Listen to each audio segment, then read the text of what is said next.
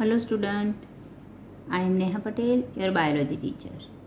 ચલો આપણે ભણી રહ્યા છીએ ચેપ્ટર 2 સપુષ્પી વનસ્પતિઓમાં લિંગી પ્રજનન અને આજનો આપણો લેક્ચર છે લેક્ચર નંબર 10. અત્યાર સુધીમાં આપણે લેક્ચર નંબર 9 પૂરા કર્યા અને લાસ્ટ પોઈન્ટમાં આપણે જે જલ પરાગનયન અથવા જે હાઇડ્રોફિલી વનસ્પતિ છે એના વિશે ભણતા હતા. અને લાસ્ટ પોઈન્ટમાં મેં તમને કઈ રીતે જે હાઇડ્રોફિલી વનસ્પતિ છે એમાં બે પ્રકારે પરાગનયન થઈ શકે છે. એક ઉદાહરણ તમને વેલિસેનેરિયાનું છે અને બીજું ઉદાહરણ છે તમને જોસ્ટેરાનું છે.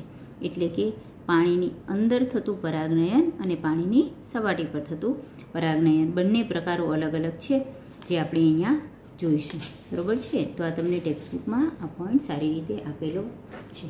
ચલો, એપિહાઇડ્રોફિલી એટલે કે પાણીની સપાટી પર ઓવર ધ સરફેસ થતું પરાગનયન. અને એ ઉદાહરણ માટે આપણે જોઈશું વેલેસનેરિયા. આ ઉદાહરણ તમને સારી રીતે ટેક્સ્ટબુકમાં આપેલું છે. તો પહેલાં તો આ વનસ્પતિ છે એ જલીય તો છે જ, એક લિંગી છે અને દ્વિસદની વનસ્પતિ છે. દ્વિસદની વનસ્પતિ આગળ ચેપ્ટર નંબર 1માં આપણે જોઈ ગયા છીએ કે જેમાં માદા વનસ્પતિ છોડ અને નર વનસ્પતિ છોડ બંને અલગ જ હોય. માદા વનસ્પતિ પર માદા પુષ્પનું નિર્માણ થાય અને નર વનસ્પતિના છોડ પર નર પુષ્પનું નિર્માણ થાય. એટલે પહેલાં તો આ જે વેલેસનેરિયા છે એ વનસ્પતિની આ ખાસિયત છે. ચલો, આખો ટોપિક મેં સારી રીતે લખેલો છે. ટેક્સ્ટબુકમાં જે આપેલો છે એના સિવાય પણ પુષ્પની લાક્ષણિકતાઓ દર્શાવેલી છે. ટેક્સ્ટબુકમાં તમને તેની ફિગર દોરેલી છે, પણ અહીંયા પણ મેં એના પુષ્પને હાઇલાઇટ કરીને પણ એક તમને ફિગર દર્શાવેલી છે. પહેલાં હું તમને સમજાવી દઉં, પછી તમે નોટ્સમાં વાંચશો એટલે આ પોઈન્ટ તમને સારી રીતે સમજાઈ શકે. બરાબર છે? અને તમે ટેક્સ્ટના આધારે પણ આ પોઈન્ટ થોડો લખી શકો. પોઈન્ટ સરખો જ છે, પરંતુ અહીંયા થોડા પુષ્પના લક્ષણો મેં વિશિષ્ટ રીતે ધ્યાન આપી અને દર્શાવેલા છે અને એની ફિગર પણ દોરેલી છે. ચલો, તો જ્યારે પણ આ પોઈન્ટ જોઈશું તો સૌપ્રથમ નર વનસ્પતિ દ્વારા જે નર પુષ્પો ઉત્પન્ન થાય એની લાક્ષણિકતા જોઈશું. પછી માદા વનસ્પતિ દ્વારા જે માદા પુષ્પ થાય એની લાક્ષણિકતા જોઈશું. અને પછી પરાગનયન કઈ રીતે થાય એ જોઈશું. સિમ્પલ ટોપિક છે. તો સૌ પહેલાં આ ટોપિક જોવા માટે હું તમને ફિગરમાં સમજાવી દઉં કે નર વનસ્પતિ અને માદા વનસ્પતિ બંને અલગ છે. નર વનસ્પતિ દ્વારા જે પુષ્પ ઉત્પન્ન થાય છે એ અહીંયા પહેલાં તમને દર્શાવું છું. જો પહેલાં તો મેં બંનેના પુષ્પની ફિગર જ દોરેલી છે, પછી તમને નર છોડ અને માદા છોડ બંને દોરેલા છે. સૌ પ્રથમ અમે નર વનસ્પતિ છોડ દોરેલો છે અને આ નર પુષ્પ છે. જરા ફિગરમાં ધ્યાન રાખજો, આ રીતે ક્રોસ છે. આ નર વનસ્પતિનો છોડ છે, આ પાણીની સપાટી છે. બરાબર છે? છોડ આ રીતે પાણીની અંદર હોય છે બંને.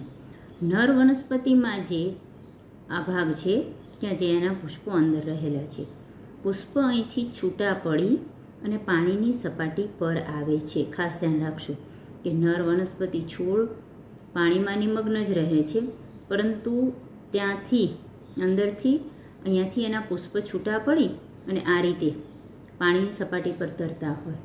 તો એક નર પુષ્પ કેવું હોય એ મેં હાઇલાઇટ કરેલું છે. જુઓ, સામાન્ય રીતે તે આ રીતે 3 દલપત્ર ધરાવતું હોય. બરાબર છે? અને તરતું કઈ રીતે રહે છે? બહુ ઇન્ટરેસ્ટિંગ પુષ્પની આકૃતિ છે અથવા પુષ્પની રચના કહી શકાય કે એના જે 2 દલપત્ર છે એ આ રીતે જોડાય અને બોટ જેવી રચના કરે. બરાબર છે? અને જે એનું ત્રીજું દલપત્ર છે આ રીતે ઊભું રહે છે અને એ સામાન્ય રીતે જે સઢ હોય, કોઈ પણ હોડી હોય એમાં સઢ અથવા સેલ કહી શકાય, એવી રચના કરે. એના કારણે આ પુષ્પ છે એ પાણીમાં તરી શકે. જો બહુ સરસ વિશેષતા કહી શકાય કે આ 2 દલપત્ર ભેગા થઈ અને હોડી જેવી રચના બનાવે અને ઉપરનું જે ઊભું દલપત્ર છે એ હોડીની સઢ જેવી રચના બનાવે. એટલે નરપુષ્પ પાણીમાં તરી શકે. હંમેશા જે આ નરપુષ્પ છે એ આ રીતે 2 પુંકેસર ધરાવતા હોય છે.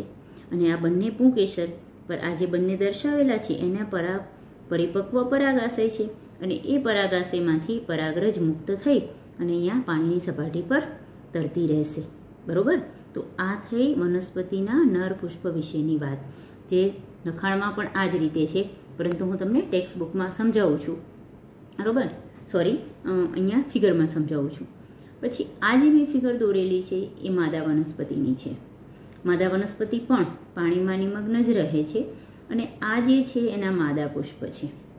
અહીંયા ખાસ માદા પુષ્પ છે એ રીતે આ સ્પ્રિંગ જેવા લાંબા વૃંત ધરાવે છે, અને જ્યારે પણ પરાગનયન થશે ત્યારે માદા પુષ્પ એ છોડથી છૂટા પડતા નથી, પરંતુ આ એની જે સ્પ્રિંગ છે એ ખુલે, અને ખુલે એટલે આ પુષ્પ આ રીતે બહાર સપાટી પર આવે, અને અહીંયા સપાટી પર જ્યારે આવે ત્યારે આ નર પુષ્પની જે પરાગરજ મુક્ત થઈ હોય એને ગ્રહણ કરી લે, એટલે પરાગનયન થઈ જાય, અને પછી એ પોતાના વૃંત ખેંચી લઈને ફરી પાછું એ પાણીમાં અંદર જતું રહે છે ને વિશેષતા. સરસ.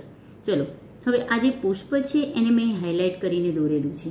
જુઓ, એનું માદા પુષ્પ છે એની પણ તમે આ જેનું પરાગાસન છે, ત્રિશાખિત પરાગાસન જોઈ શકો. બરાબર, 3 શાખાઓ જેવું ધરાવતું પરાગાસન છે. એના પર આવે રોમ જેવી રચના છે, થોડું મોટું પરાગાસન છે, ચિકાસયુક્ત પણ હોય છે. તો આ રીતે ત્રિશાખા અને ગ્રહણશીલ સપાટી છે, રોમ છે અને ચિકાસયુક્ત છે, એટલે આની જે સૂક્ષ્મ પરાગરજ અહીંથી મુક્ત થશે એ સીધી જ આની સાથે જોઈન્ટ થઈ જશે. આ તો મેં અલગ 2 પુષ્પ દર્શાવેલા છે. પ્રક્રિયા અહીંયા પાણીની સપાટી પર થાય છે. બરાબર, અને પછી આ પ્રક્રિયા અહીંયા જે આ પુષ્પ પર થતી હોય, આ પુષ્પ આ રીતે બહાર નીકળેલું હોય આ પુષ્પ, અને પછી આ રીતે આ જ્યારે પણ એ પરાગનયન દ્વારા પરાગરજ ગ્રહણ કરે પછી તરત જ એના વૃંત ભીડાઈ જાય અને પાછું એ ખેંચાઈ જાય પાણીની અંદર. આ રીતે આ પુષ્પ એ પોતાના વનસ્પતિ દેહ સાથે જોડાયેલું જ રહે, પણ ઉપર આવી પરાગરજ ગ્રહણ કરી અને પાછું જતું રહે. જ્યારે નર પુષ્પ છે એ પોતાના વનસ્પતિ દેહથી છૂટા પડે અને ત્યાં જઈને પરાગરજ મુક્ત કરે છે. તો આ થયું વેલેસનેરિયા છે એમાં થતું પરાગનયન. બસ આ જ વસ્તુ મેં તમને નોટ્સમાં લખેલી છે, જે સમજાયું છે એ જ, કે નર વનસ્પતિ એનું પુષ્પ કેવું હોય છે, એ પાણીની સપાટી પર તરતું રહે છે, અને બંને પુકેશનના છેડે પરાગાશય હોય છે.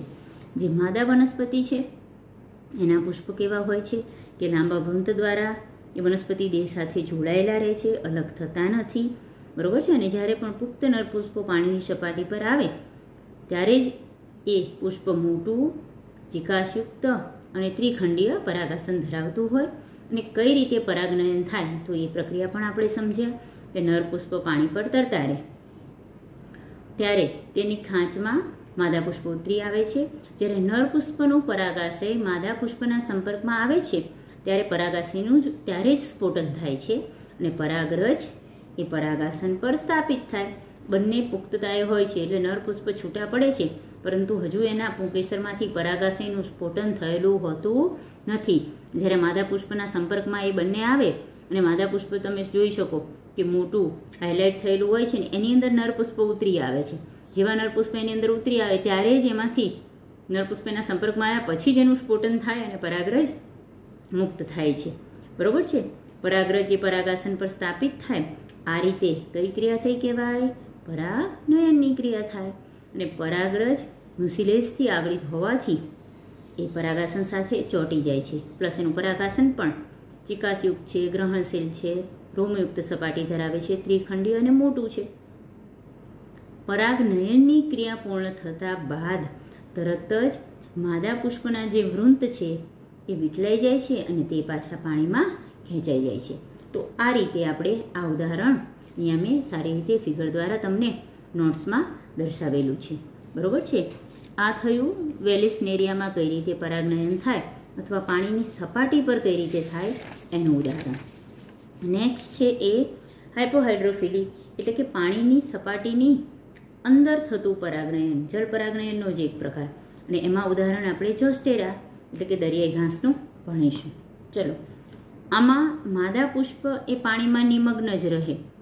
જે આગળનામાં આપણે જોયું હતું કે માદા પુષ્પના વૃંત ખુલીને બહાર આવે એ રીતે આવતા નથી. માદા પુષ્પ પાણીની અંદર જ રહે. અને તેની પરાગરજની રચના અહીંયા કેવી છે?